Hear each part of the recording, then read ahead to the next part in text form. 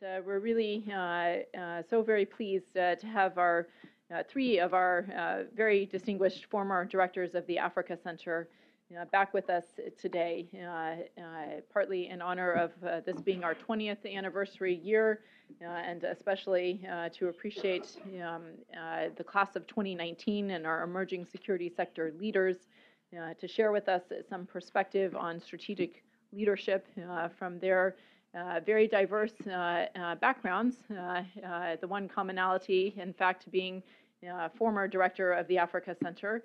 And so I'm going to introduce them in order of their tenure as my methodology here. And I'll give the bios for all three of our panel, and then we'll have a bit of a conversation up here on the podium, and then we'll open up for your comments and questions and discussion as well. So please be thinking about what you would like to take advantage of our guests. We have with us this morning Dr. Nancy Walker, who was the director of the Africa Center from its founding in 1999 to 2003. And she came to the Africa Center with a long and distinguished career as a civil servant in the Pentagon, and also included being the director of the Office of African Affairs and also the UN branch chief at the Office of Peacekeeping in the Pentagon. She subsequently was also the first director of the Atlantic Council's Ansari Africa Center, one of our think tanks here in Washington, which does a lot of important policy work on Africa. She has also taught U.S. foreign policy at the Elliott School of International Studies at George Washington University, national security decision making at Bilkent University in Ankara, Turkey, and African Studies at Ankara University. And so she has a very unique perspective to bring from her time in the U.S., in Europe, and in Africa. In 2013, Dr. Walker established Nancy's Wonderful Women to provide mentoring and leadership development opportunities for women across generations and professional fields. She holds a doctorate of philosophy in politics from Oxford University and degrees from Harvard and Radcliffe colleges, as well as many other distinguished honors and awards. We're so pleased to have Dr. Walker back with us today. She was succeeded as the director of the Africa Center by General Carlton Fulford Jr., retired, who served as our director from 2003 to 2006. But prior to that, he served in very many distinguished and significant command responsibilities for the United States. He was Deputy Commander-in-Chief of United States European Command from 2000 to 2002. He was the director of the Joint Staff. He was the commander of the U.S. Marine Corps forces and bases in the Pacific. He was also commanding general of the 1st Marine Expeditionary Force, the 3rd Marine Expeditionary Force, and the 4th Marine Expeditionary Brigade, if we're getting that correctly, and commanding officer in Operation Desert Storm, and so many other distinguished battle responsibilities. He has the Defense Distinguished Service Medal, 2 Bronze Oak League covers, the Silver Star, the Legion of Merit, the Bronze Star, the Purple Heart, the Gold Star, pretty much every distinguished award I think that our military can bestow. And so it was truly a great privilege for the Africa Center to have him as the next director following Dr. Walker, and a delight to have him back with us today. He, in fact, also holds a Master of Science from Rensselaer Polytech Institute, which is in New York, and he is also a graduate of the National Defense University ICAF School, the Industrial College of the Armed Forces, next door to us here. And we're also pleased then to have our 3rd director of the Africa Center, Ambassador Peter Chavez, who served from 2006 to 2008, following General Fulford. He served for almost 40 years in the U.S. government, first as a Peace Corps volunteer, and then 34 years with the State Department, including service as ambassador to Malawi, ambassador to Sierra Leone, political advisor to the commander of U.S. forces in Europe, amongst other things. He was director of the Office of Southern African Affairs and of West African Affairs in the State Department here in Washington, D.C. So he had a long and distinguished career in our foreign service and was recognized for outstanding service by the Department of State with many awards as well. And so we are really privileged, in fact, to have a panel that represents a senior civilian colleague, a senior military officer at the highest levels, and one of our most distinguished former diplomats on the continent, all as former directors of the Africa Center, and I think indicative of what we still hope to embody in terms of being a very multidisciplinary, multi-sectorally approach to African security and peace and development on the continent. And so please join me in welcoming them back to the Africa Center and with us this morning. So we're going to start this morning just with some reflections on strategic leadership and some thoughts from our former directors on their vantage point, both from their time as director, but as or more importantly, over their careers and the various facets of their engagement with the continent and with other roles and responsibilities, some of which may not have been African focused, but also have had strategic leadership responsibilities and requirements.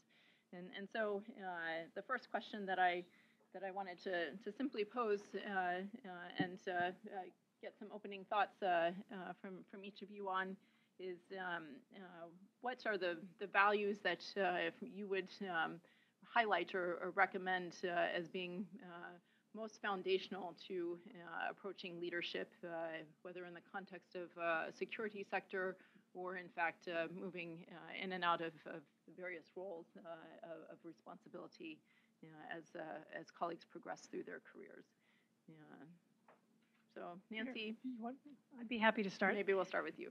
First of all, let me thank Kate and the whole team. It is a pleasure and an honor to be back here at the Africa Center. It has been a morning of memories and reunions, and it gives me enormous pleasure to see how far the center has come in these last 20 years. One of the things that I am particularly proud to see is the number of women in this room.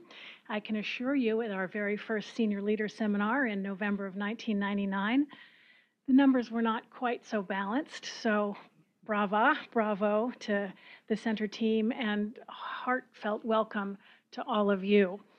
Martin Agwai was a participant at the very first senior leader seminar in Dakar back in 1999. So he too can give you some reflections on how the center has evolved. Kate, you asked about qualities and values of leaders. One that is incredibly important to me is trust, and how you establish trust among people who will be working with you and for you. And I think about the trust that was needed when we established the Africa Center. One of the things that I am particularly proud of is that we created a program that was honored and valued and trusted by colleagues on the continent. And one of the ways we did that was by listening and by saying everyone's opinions matter and taking it very seriously. So you develop trust, not just by being trusting, but by giving demonstrations of that, and listening and sincere communication is a critically important part of that. Another value is empowering the people who work for you. Leadership is not just telling people what to do. Leadership is learning who works with you and for you, what their skills are, what their strengths and weaknesses are, and how you as a leader can help people to improve, how you can highlight and feature. And I think that's also an important one. And then there is the important leadership value and quality and role that you have of mentoring the next generation. And this is something that I started in the Pentagon as a young civilian. I did not know anything about how the United States Department of Defense worked. And certainly when I started in the Office of African Affairs, many of you have heard me tell this story before, I would have failed a geography test. I came in not knowing. But one of the things that I benefited from was the values that our military has of identifying and mentoring leadership in the next generation. And early on, I benefited from a lieutenant colonel, an Army JAG officer, and a lieutenant colonel logistics officer. And as I moved up, my mentors started to have stars on their shoulders, and I learned. And I was incredibly grateful for the time and investment and belief in me that people had, and that is now our responsibility. Kate talked about, I just started a program a few years ago called Nancy's Wonderful Women. It is about identifying and creating the conditions for women to mentor each other. So the values, mentoring, and being very, that's not telling people what to do. It's also about listening. I'll stop there, but I have plenty more to add. Great. Thank you, Nancy. I think as we continue the conversation, I like your leading by example and sharing some personal experience from your time of service in the Pentagon. So I encourage General Fulford and Ambassador Chavez to weave in a few personal stories as well, and to continue to unpack this concept of mentoring and what role that's had in your own professional development and career, and tangibly what could that look like for colleagues here and thinking about those who will come after them. But General Fulford, your thoughts on values for strategic leadership? Yes, I'm working. Good. First of all, thank you for including me in this presentation with these distinguished leaders on this panel. I enjoyed a brief time here at the Africa Center, but during that time was mentored by Dr. Gilpin and Matt and others, and learned to love the Africa continent and believe in the challenge of security for the nations of Africa.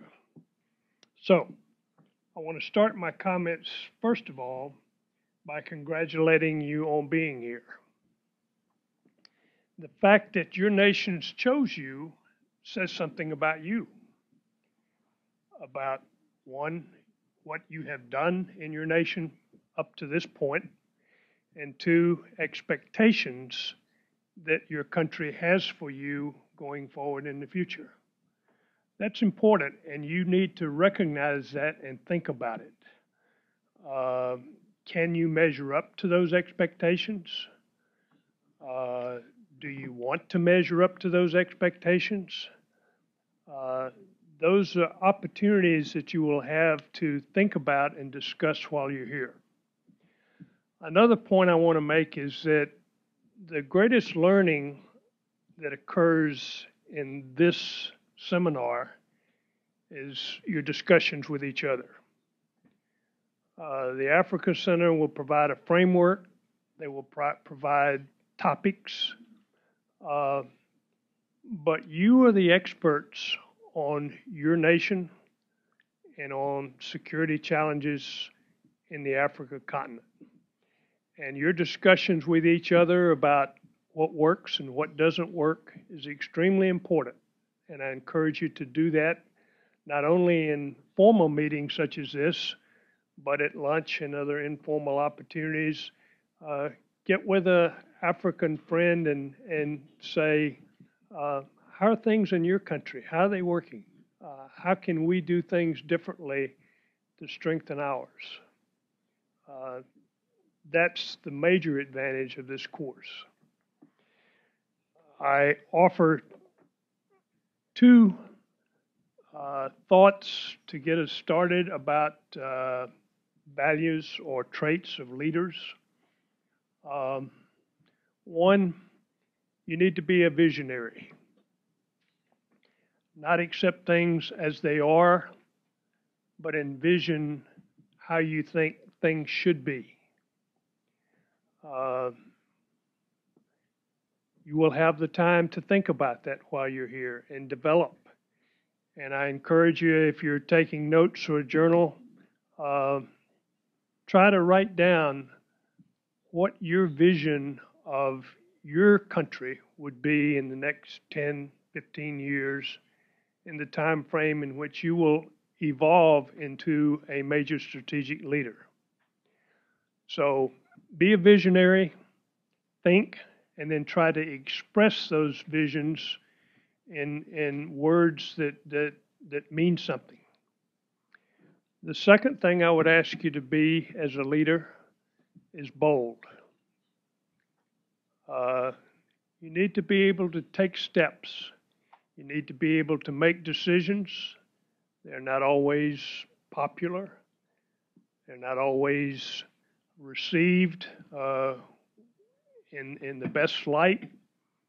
But as a leader, you have responsibility, and your nation and your leaders are putting in your shoulders the responsibility to make decisions, to be bold, and to do what you think is right.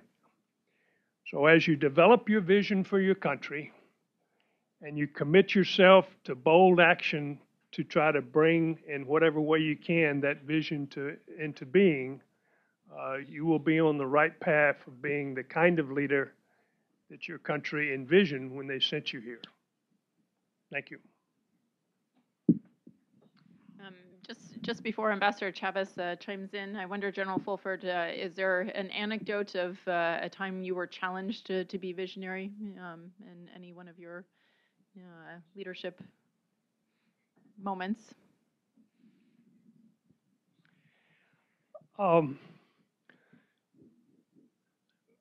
Growing up in the military and in the Marine Corps, we view ourselves as the smallest service, and we're always have less and have to do more with less than anybody else, but we always do it better. So that's the organization that I was part of. I think as I grew older, I came to realize that we as Marines can't do it ourselves. We need other people. We need to be able to work with other people. We need to be able to work with civilian leaders. We need to be able to work with other services. And the way you do that is you try to understand other people, their goals, their vision, and how yours and theirs can be brought together in a meaningful way. I think specifically I would go back to the Africa continent and the security of Africa. It's not always a top priority for leaders in the United States. They don't understand, one, your challenges, and two, the possibilities that Africa brings for you. So a big part for this center and for leaders who do understand is to try to help others understand this vision and the importance of what Africa means to the world today. So I offer that as a challenge for us, but also enlist your assistance as we go forward.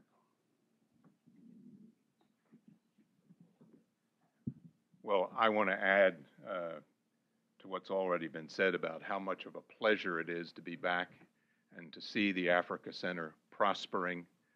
I consider the 4 years that I spent at the center, 2 as the deputy director and 2 as the director, to be 4 of the most fulfilling years of my service in the United States government. And to see that it is still doing so well and is attracting such a high quality of participants is really, really very, very gratifying. Enough perhaps has already been said about the need for you as leaders to empower those around you. But I don't think enough can be said about the importance of that as an element of leadership. I don't care what level at which you may be leading. Is it a small office? Is it a battalion? Is it a foreign mission? Whatever you may be leading, the fact that you are the designated leader, be it the ambassador, the general, whatever, doesn't necessarily mean, probably doesn't mean, that you are the smartest person in the room, and you're certainly not the expert on all subjects. You cannot deliver if you go around thinking that you're the one that has to know everything. You can't do that. And so you've got to be prepared to tap into the qualities of the people that are around you. And I can't emphasize that enough. You also have to be an outstanding role model. You have to demonstrate personal integrity. You have to show a willingness to work as hard or harder than anybody else in the organization. But you also have to be more than willing to acknowledge and recognize the hard work of others that are around you. You have to have clarity of mission. What is it that you're about? What are you trying to accomplish? What do you need to accomplish it? Where are you headed? And this has already been said, but I'll reiterate this point as well. Look around this room, and I hope over the next 3 weeks you will recognize that everybody in this room is a potential resource for what you want to accomplish, whatever that may be for your country.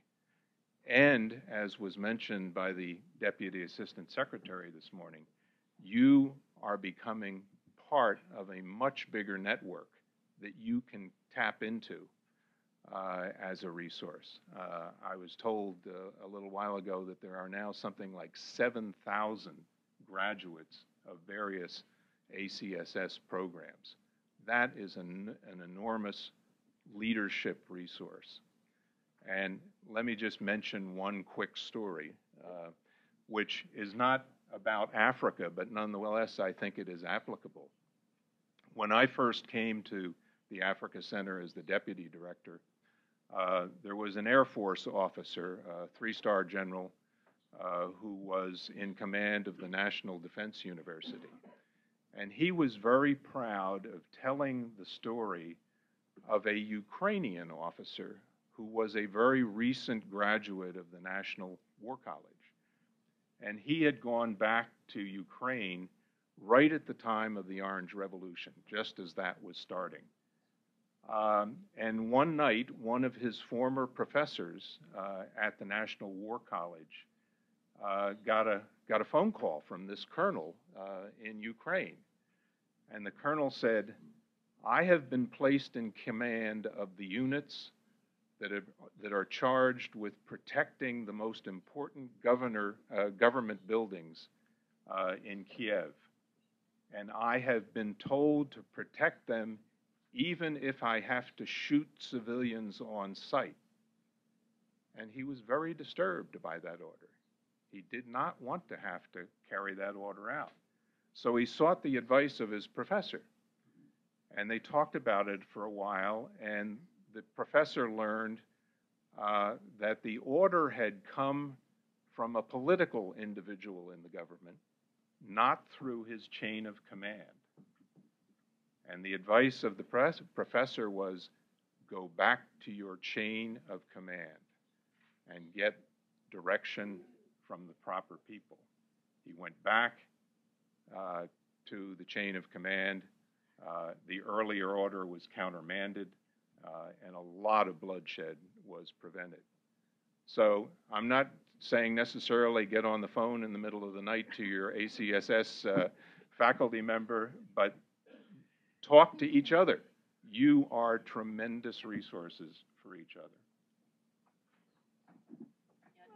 Nancy, do you want to chime in on that? I was going to pick up on that and ask if Go ahead. Yeah, and maybe this is where your thought was going, but let me add this into it. We all exist in contexts where our leaders are sometimes not aligned with what it would appear to us could be the vision or the mission for our unit, our organization, the responsibility that we're charged with from a professional standpoint. And sometimes clarity comes through reverting to chain of command. Sometimes the chain of command is part of the challenge, if we're candid about it. And so I wondered if there's any words of wisdom about how to be in the middle of a structure and not have the enabling environment or the same strategic visionary leadership above you, and how to navigate those moments or instances. I do have a personal story about that, and then I'd like to talk about another value, one of another stories. I was a very, very proud civil servant. I rose in the ranks and worked for Democratic and Republican administrations. I was proud to serve my government, and truly one of the proudest things that I've ever done while earning the government's paycheck was to help establish, with an incredible team of people, the Africa Center for Strategic Studies. After that, I was asked, it was 2003, 2004, and the Pentagon leadership was trying to figure out what was next for Nancy Walker. And I was asked to set up and direct a task force for then Secretary of Defense Donald Rumsfeld on U.S.-Iraqi detainee policy right before the pictures from the Abu Ghraib prison came out. And I looked myself in the mirror and said I couldn't do that. I thought that the way that was handled did not serve our men and women in uniform, and that I did not feel that I could be part and parcel of defending those decisions. So with a discussion with my husband and kids, I chose to resign a senior civilian leadership position in the United States Department of Defense. I told my kids that I had washed dishes to pay for college, and I would rather do that than do something where I could not look myself in the mirror and feel that I was doing an honorable job. Was it easy? No. In discussions with a former boss, whom you all know, my former Undersecretary of Defense for Policy, Walt Slocum, a man who is a friend and was a mentor, and many years later he said, I'm sorry you didn't stay. He said, I completely respect your decision. He said, I'm sorry you didn't stay because I believed in you when you worked for me, and I believed you could have made a difference. And then we had a long discussion about that. And I love and respect this man and mentor. But at the end of the discussion, he said, I understand why you decided what you did. And I think that's really important. Was my decision made easier because my husband earned enough money to pay for my family to survive? Yes. Had I been a single mom without a job, would I have made the same decision? Yes. And I think that is also part of leadership. I have a completely different story if we're ready to jump on. We were thinking about things where General Fulford said you need to be bold. As Ambassador Chavez said, you need to lead by example. One of the things we had to do in 2003, we had a seminar, a strategic leadership seminar in Dakar for ECOWAS ministers of foreign affairs, ministers of defense, and chiefs of defense, with senior representatives from the United States government, from the British government, the French government, as well as our then European command. And the night before, this was in July of 2003, the situation in Liberia was not good. ECOWAS was contemplating intervention. And the night before, our team had worked and put together a forward-thinking, how can we get these amazing ministers together and step back from the crisis of the day and think about where they all together wanted to look at ECOWAS's future. The night before the seminar started, Dr. Monde Muyangwa, who was the then dean, and I were paid a visit by then Foreign Minister Nana Akufo-Addo, current president of Ghana, and Mohamed Ibn Chambas, the executive director of ECOWAS, who said, Nancy, so sorry. We've got a lot going on. We're going to have to pull all the foreign ministers from your seminar tomorrow. We need to talk about ECOWAS planning. And this is the value that I want to talk about, which is be bold and be flexible. And I said, no, you don't. How can we help you? And we scrapped our whole program. We were flexible, and we said, Mr. Chambas, Minister Akufo-Addo, what do you want us to do for you? My team stayed up all night, and we set up an incredibly productive 3-day planning session that culminated in ECOWAS's intervention in Liberia. I was unbelievably proud of our team. I was in awe of the leadership and strategic thinking and passion and pure political strength shown by the countries in ECOWAS who are committing their troops, the lives of their men and women, men largely in uniform, to intervene. And values, I would like to think that I led by example in showing that you can start over, that you can be flexible, and that you can be responsive. And it was an amazing program. One of our facilitators at the time, an amazing woman named Ellen Johnson Sirleaf, was a facilitator who then stepped back and was a quiet resource person at this very seminar. But how to be a leader? Listen, respond, and as Carl and Peter said, be bold and be principled.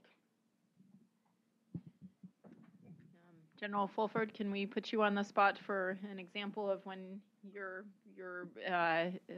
leadership above you was maybe not where you thought they needed to be in terms of strategic vision or focus? And how did you handle that, or what words of wisdom would you have for colleagues as they, maybe some of them encounter a similar situation in their career? Well, as I said before, I grew up in a military culture, and I began my career during the Vietnam era when we were at war in that country, a very divisive time in our nation where leaders and civilian agencies were not necessarily in support of the effort. We as soldiers did not have the respect of our nation at that time. And that's an important thing, and I'll talk about that later when I have a chance. But that's changed vastly. I think our nation now does support and provide the degree of respect for its military that we would like to see. That's important for any nation to have that respect going forward. I was blessed throughout with good leaders. The question was, can I give an example of a time when as a middle level, I didn't agree and or wasn't supportive or had different visions, and yes, that occurs always. And what you do as a leader is you try your best to persuade those above you of the value of your vision and your program. And if you can't, then you salute and you do what you're told. Or as Nancy just laid out for you, if you can't do that, then it's time for you to make a statement and walk away. The key term that I used for myself and I used for my son, which I just had an opportunity to promote to Brigadier General last Friday in the Marine Corps, and for other friends that I work with throughout my life, is keep your honor clean. That's a verse from the Marine Corps hymn, and I've used that whenever I've been providing advice to others around me. Do what you are required to do what you can do, but in all cases, remember to keep your honor clean, because that's yours. And if it's ever stained, you'll never get it back. So keep your honor clean has been my phrase that I've used. And fortunately, I have worked for people who respected that and who sought to mentor me and give me opportunities to grow. So I don't really have that story or anecdote of a violent disagreement with seniors. I've been very fortunate with the talent and the respect of the men above me and women throughout my life. Well, I'd like to recount a situation where the American constitutional system worked the way it should so that I could avoid such a confrontation. I spent most of the earliest years of my foreign service career in West Africa, but in 1988, I was offered the opportunity to go to South Africa as the American Consul General in Johannesburg. You'll all recall, I'm sure, that 1988 was a particularly ugly period in South Africa, then still under the apartheid regime. I had been interested in the issues of Southern Africa, and particularly South Africa, for many, many years, and so I jumped at the opportunity to go to South Africa at that time. I would not have found it as interesting an opportunity just a few years before. As some of you will recall, if you followed our history with respect to South Africa, under the Reagan administration, there had been an effort to vote some pretty stiff sanctions against South Africa, and President Reagan vetoed those. And our Congress overrode that veto in a strong expression of the view of the American people that we could no longer tolerate the government in South Africa in the way that we had been doing. So fortunately for me, by the time I arrived in January of 1988, we were pursuing a very different approach to the situation in South Africa, and I had the opportunity to be a part of that. My principal role in that was that I was assigned to be one of our mission's primary outreach officers to the various elements of the opposition, many of whom were based in Johannesburg. And we had many incidents that I could point to that built the kind of confidence that we needed with the opposition, but I would mention one in particular. In September of 1988, 3 members of the internal opposition escaped from prison. And where did they go? They went straight to the American Consulate General in Johannesburg and sought refuge, which we gave to them for 5 weeks. I don't think they would have done that 2 years earlier under the circumstances that then prevailed. But we offered them hospitality and protection for 5 weeks. We got to meet and deal with an awful lot of their allies to develop relationships, which I think served us very well in the future as the opposition to apartheid gained a new level of confidence in the representatives of the United States government.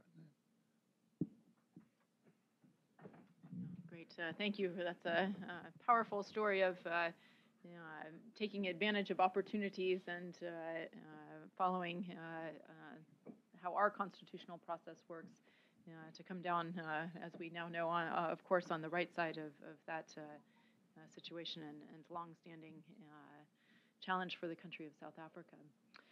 I have other questions about strategy and institutions, which are, in addition to leadership, the 3 elements that we're going to emphasize over and over again in terms of effective security sector governance as we continue through our seminar. But maybe we'll pause here and see if colleagues would like to start posing a question or two directly as well, in terms of taking advantage of the expertise and the experience that we have with us. This is a conversation we'll continue into the afternoon, into our next plenary session on strategic leadership, and add to these experiences some others. So at this point, if you wave your hand at me, I might call on 2 or 3 colleagues at a time, and we'll collect those thoughts and questions, and then we'll turn back to the panel here to see what words of wisdom and advice they can offer. That is a good question, and as you so rightly described, the Vietnam War was very unpopular here, and those of us who participated in it, though we participated at the command of our leadership and thought we were doing what our nation wanted us to do, we wound up being protested against, and it was a very difficult time, the most difficult time of my almost 40 years in the Marine Corps. I contrast that to Desert Storm, the war to liberate Kuwait. By that time, the era of Vietnam had passed in our nation, and our leaders worked very hard to make sure that our nation understood what we were doing and why we were doing it. And I think that's the key lesson learned out of your question. If we hide things from our population, if we try to deceive our population in going to war or going to a fight, then eventually those things are going to come out and the population is not going to support. Contrast that to Desert Shield, Desert Storm, where our nation's leaders worked very hard to make sure that our nation understood what we were doing and why we were doing it and the limits on the activity in which we were involved. I came home from Vietnam as a young lieutenant to protest. People were trying to burn holes in my uniforms with their cigarettes and spitting at me as I walked through the airport. I came home from Desert Shield, and in the middle of the night, taking a bus back to our home base, for more than 100 miles, people were lining the highways with torches welcoming us home.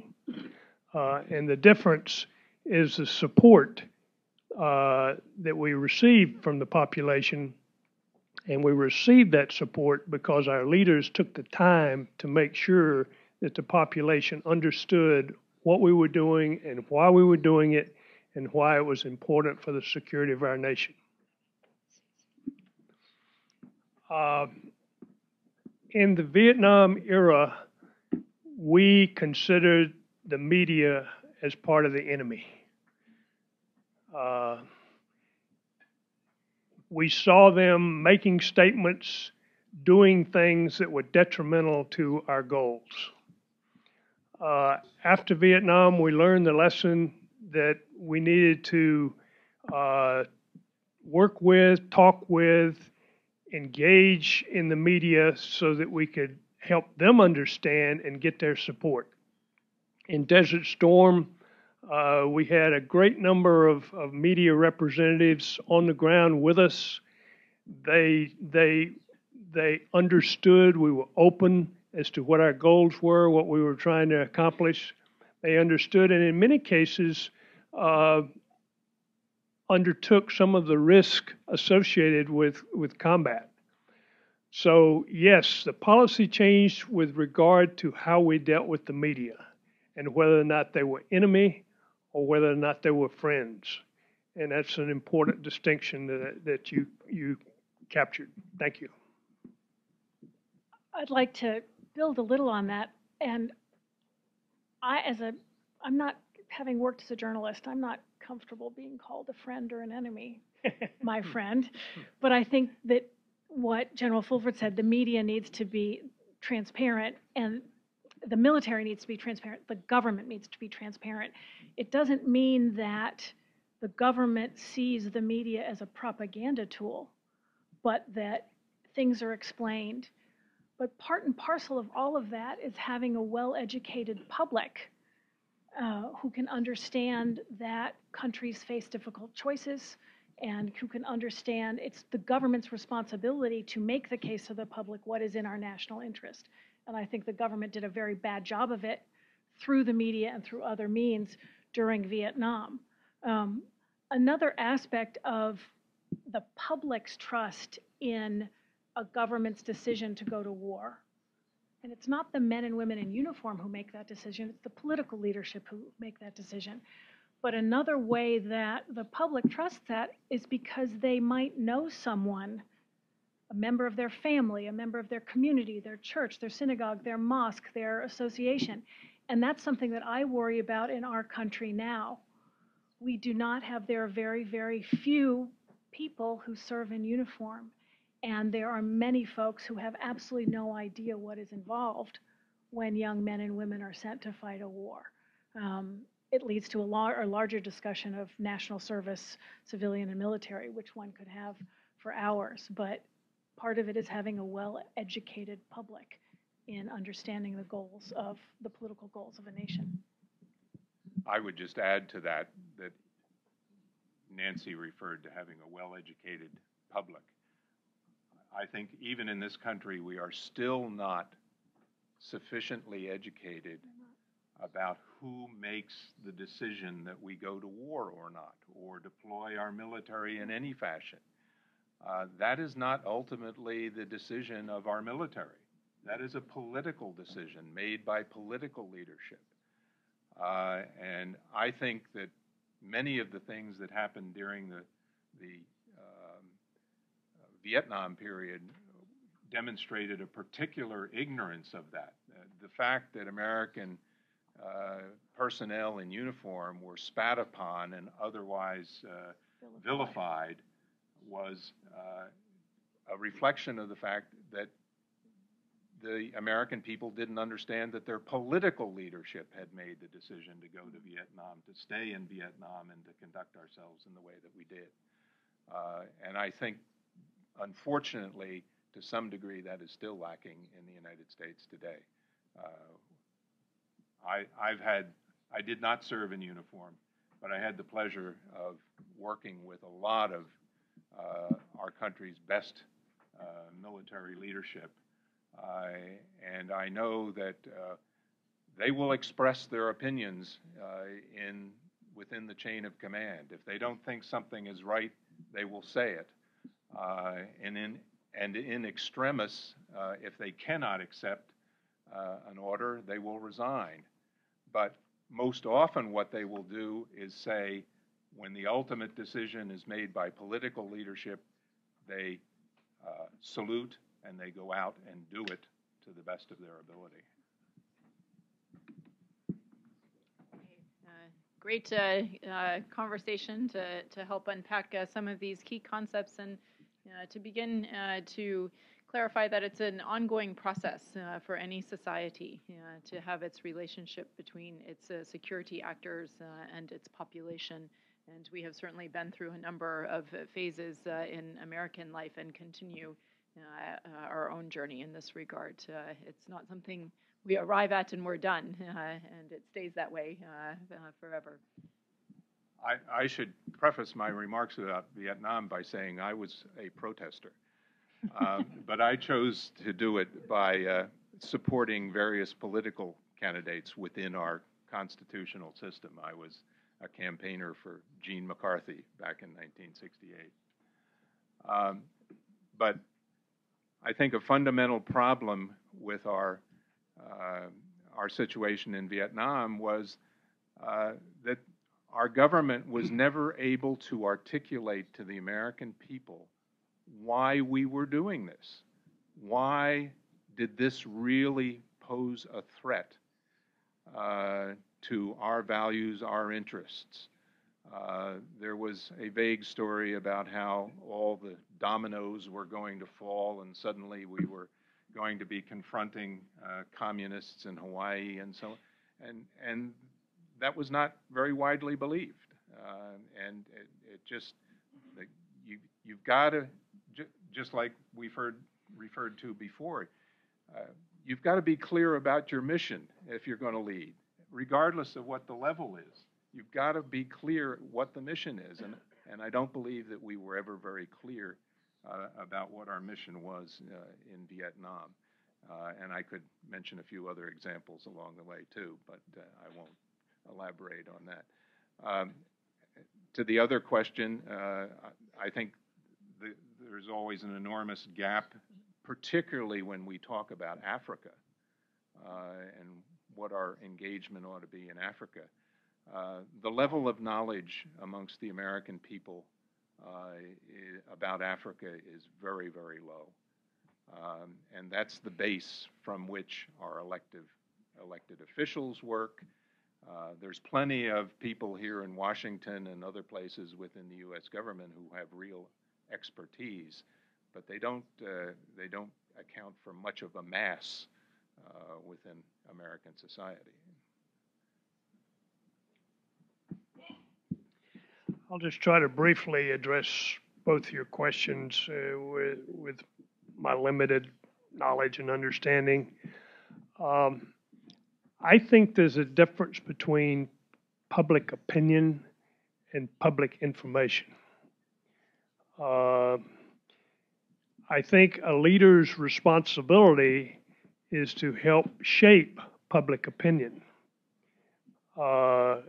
And that means you have to use education or information or powers of persuasion to help public opinion understand the decisions that you make.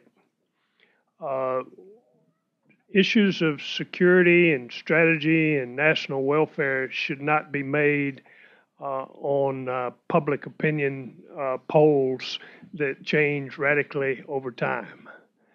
I think good leaders, as we said earlier, have the vision, they have the moral character, and they try to build on what they believe is right. If they are firm and passionate in those beliefs, they will help form public opinion in order to do what they think is necessary. But I would not rely too heavily on public opinion. It's too it varies too frequently and too widely. In terms of your question, I think it's a matter of priorities.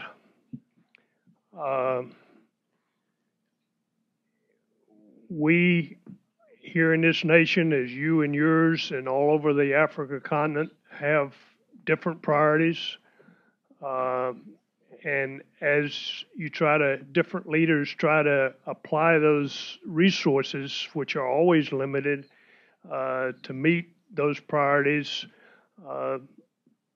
they often come up short. So again, I think you need to be focused. Leaders need to believe in themselves and continue to press for a better day tomorrow based on their vision. Actually, on public opinion, I completely agree with General Fulford. Political leaders should not be led by the latest public opinion poll. And I think that back in Vietnam, that public opinion was shaped and political leaders heard the despair and the frustration and the sorrow over the U.S. involvement in Vietnam. But the news sources, it was the evening news with Walter Cronkite. We did not have social media and cable news 24 hours a day, and the world has changed dramatically. So I think the problem with the way our life is sped up, it's much easier to respond to the immediate. And I think that's one of the great challenges right now for leadership is you have to maintain your focus on your strategic vision and not be distracted by all of the the stuff that keeps happening. And that's not always easy because it's not, as you said, part of being a leader is making decisions that are not necessarily popular and having the backbone to do that.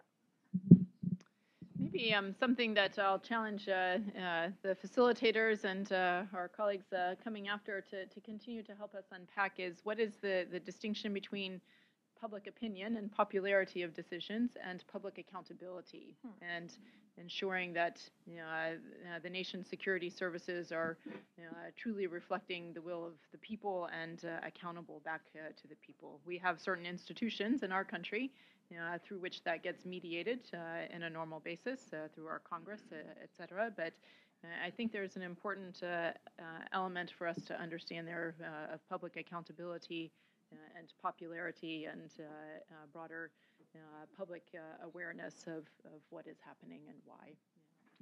Thank you all for these really interesting, challenging, and provocative questions. How do you deal with opposition, and how do you convince people, and what are some of the tools? Let me first say, my decision to quit the government wasn't an easy one, but you also have to make a distinction between implementing something you think isn't a great idea, but you can live with, versus something where you really can't look yourself in the mirror and go to work. That's just one thing.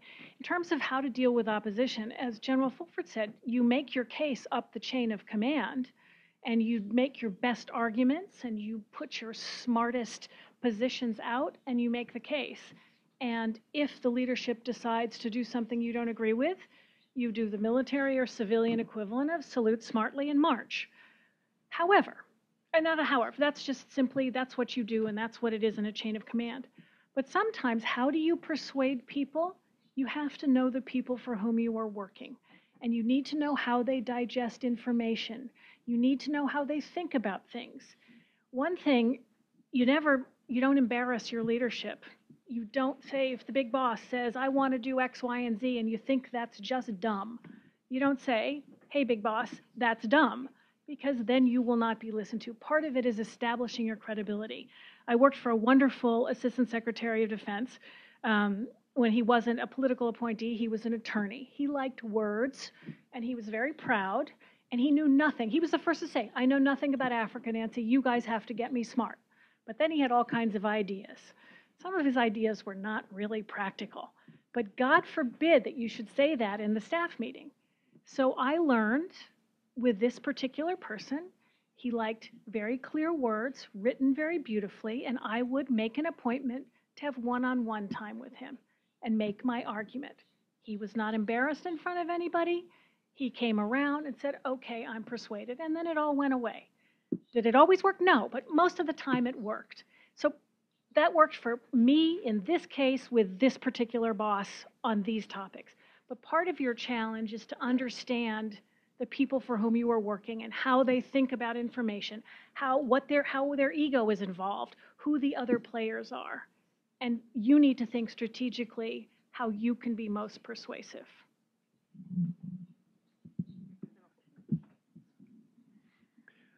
I don't want to forget your question on leadership and learning.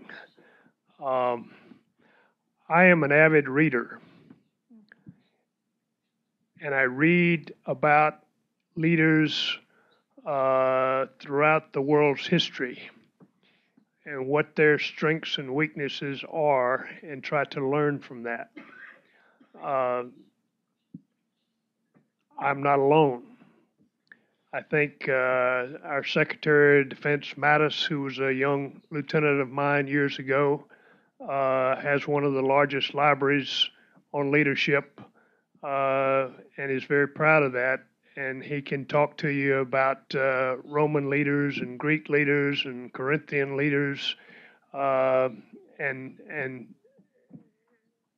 he doesn't talk about it from an academic perspective, but from a lessons learned perspective. What did this leader do? How did he do it, or she do it? And what then are those traits that I can incorporate into my leadership style? So I think you hit on a good point there, that I want to emphasize, and that leaders have to be learners. You learn from others, you learn by reading, you learn by observing, and then you evaluate those traits that make you a better leader. That doesn't mean that you have to try to mimic someone. That usually comes off false. But you evaluate a strength or a weakness, and then you ask yourself, how can I incorporate that into my leadership style? And you learn from it. Your point, I want to go back a couple of things. Resigning, in my view, is the last step and has to be in order to keep your honor clean. We have an example of a man, a famous man in our country who was the Secretary of Navy, and he had a disagreement with the Secretary of Defense over how many ships were in the budget. And so he resigned his position. That made the newspaper for about 2 days, and then nobody remembered who he was or what he resigned over or what the issue was. So the importance there is that you don't be too quick in that decision. The other thing in dealing with your superior, most likely you have a lot of common goals. So seek out those things that you agree with your senior and try to reinforce and show him or her that you're on board and you're doing what they want you to do. And as you build the trust and confidence in that leader, as Dr. Walker talked earlier, then they will become more receptive to your views on perhaps those areas where you don't agree. I'll give you an example that is a little bit close to home, perhaps with you all. At least it's on your continent. I don't think members are here. I was asked while I was the director of the Africa Center to be part of the negotiating team at Navasha to end the conflict in Sudan. That was a huge opportunity, and I was very grateful for it. During the negotiations, a couple of things became evident. Number one, we were stopping what had been a long history of mass killings. So that was a good thing. The bad thing is that there was very little substance to the agreement on how it was going to be carried out. And in my view, it was not going to last. Our country wanted the publicity of facilitating an agreement.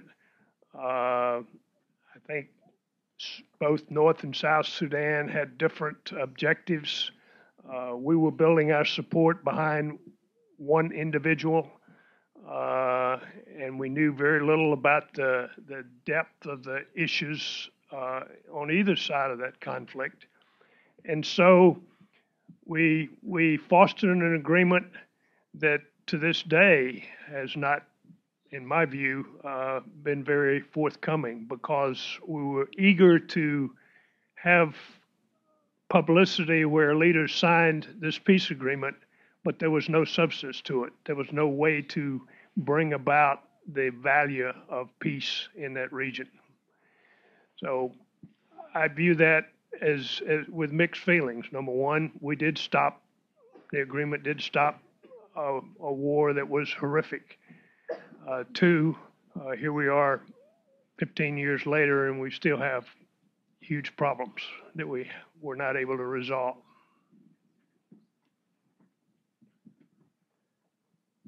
Some of this may sound like a broken record, but The resignation is sometimes a tool that one has to use. But you need to be aware that it's probably a tool that you can only ever use once. The second time you do it, it has no credibility.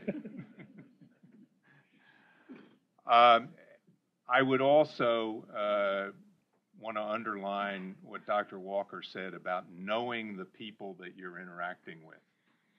Who is it that you are influencing? What's their level of expertise? What's their receptivity to information? How do you address them? And this goes not just for people who are your superiors, but people who may be working under you. An example, in 2001, I went to Sierra Leone as ambassador. The war, the indiscriminate violence that had been going on in Sierra Leone for over a decade was still not completely over. And there was a great deal of nervousness in Washington and also within my mission about the security environment.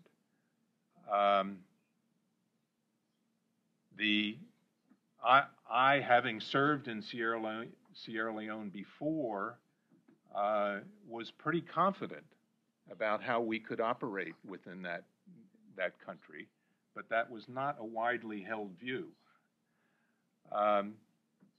You got to understand that if you're an officer of an embassy overseas, you cannot possibly do your work by sitting in the office. If you're not out of the office, if you're not out of the capital, if you're not out understanding firsthand the situation in which you're working, you're not doing your work. So how was I to overcome all of these uncertainties about the security situation? I came to understand that particularly in Washington, there were some people that had to be flooded with information. They had to know everything we were doing in order to feel confident about how we were doing it.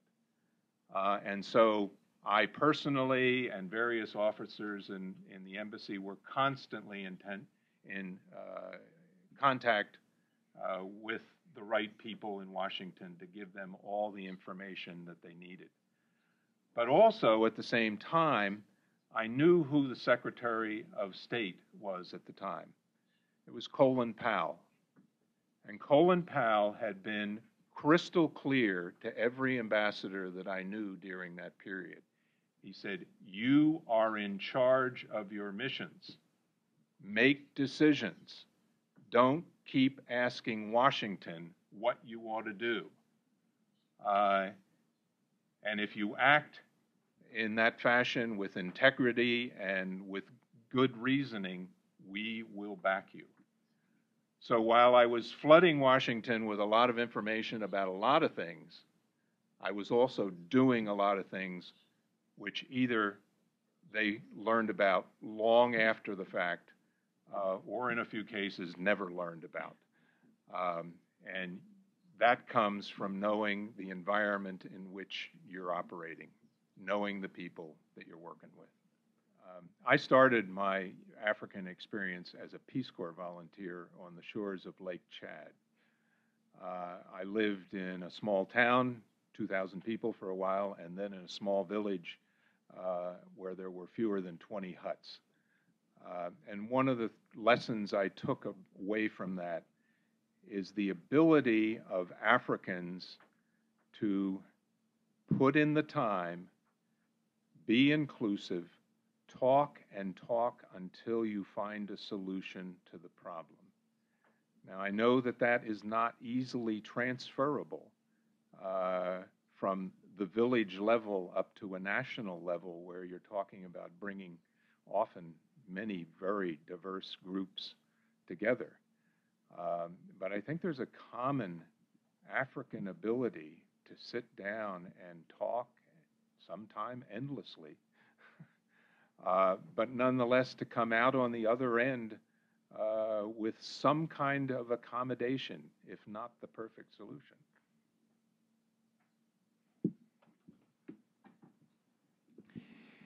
In our Declaration of Independence, the Founding Fathers that you talked about wrote a very interesting sentence. It said, "We're declaring independence to end tyranny and to create a more perfect union."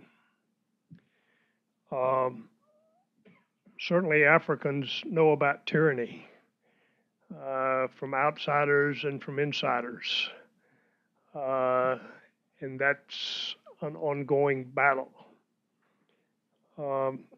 Creating a more perfect union is a long-term fight. You talked about from the African perspective, we don't have a perfect union that I can stand before and say the United States should be your model, nor does any other nation in the world. We're made up of people who have visions and goals, and striving for that more perfect union is an ongoing effort that we all have to work for. And then that comes back to a point, if you will let me digress just a second, that I want to make. I think one of the biggest enemies to peace and security is corruption. We certainly have it here in the United States and other nations around the world, and as we're trying to create a more perfect union, we've got to find ways to end corruption. As I traveled throughout Africa, I was interested in a phrase that I heard frequently, and that phrase was an acceptable level of corruption. And some of you are smiling because you know that in your country there is an acceptable level of corruption. I think as leaders, there's no such thing.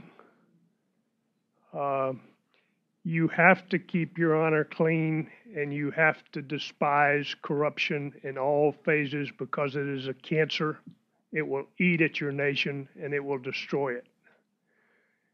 So I encourage you to not look for that acceptable level, but to keep your honor clean in all that you do.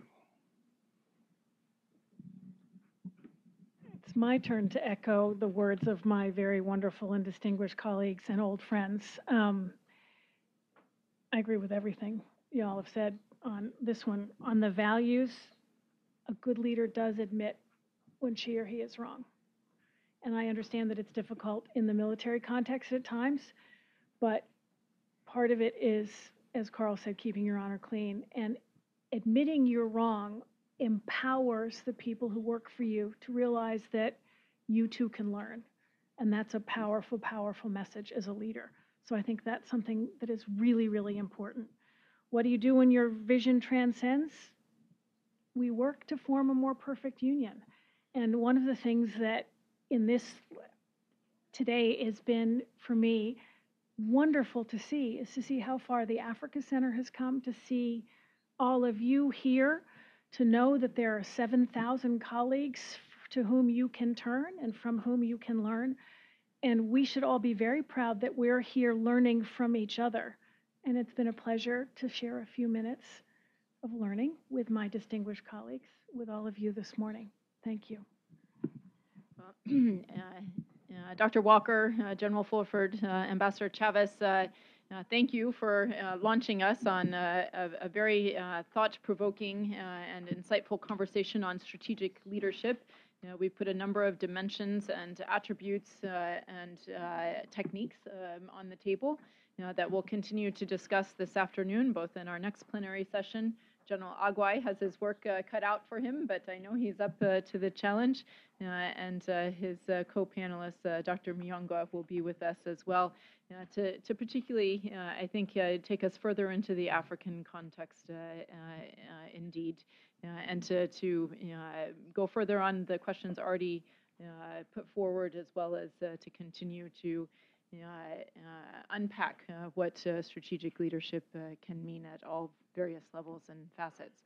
So please join me in thanking our distinguished panel this morning and our former directors of the Africa Center who have given us this institution through their strategic leadership and vision that we've been able to take forward, and we hope continue together to be an ongoing platform for exchange and dialogue on the African continent.